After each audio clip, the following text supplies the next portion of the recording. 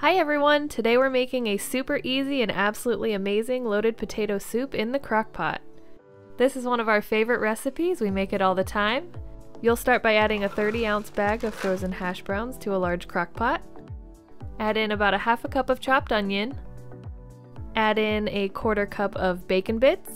The store-bought bacon bits work just fine for this recipe, or you can cook and crumble your own if you prefer. Add in a tablespoon or so of minced garlic. And 4 cups of either vegetable or chicken broth. Your family's gonna love this. And a pinch of salt and pepper. You could also toss in any seasonings you'd like. We use these salt and pepper shakers all the time.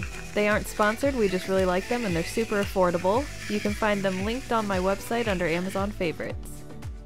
Give it a good stir and cover and cook on high for 3 hours.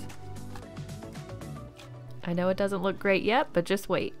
Don't forget to like, follow, and subscribe for more easy and delicious recipes.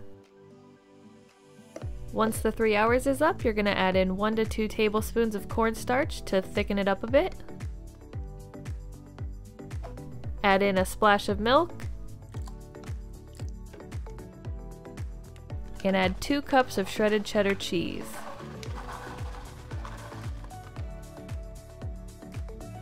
Give that a stir.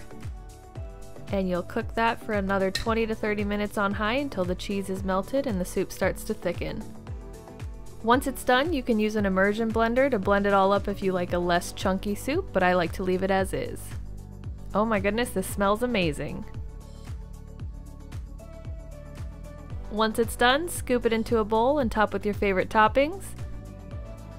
We like to add some shredded cheese, bacon bits, and green onions. It doesn't get much easier than this. Enjoy!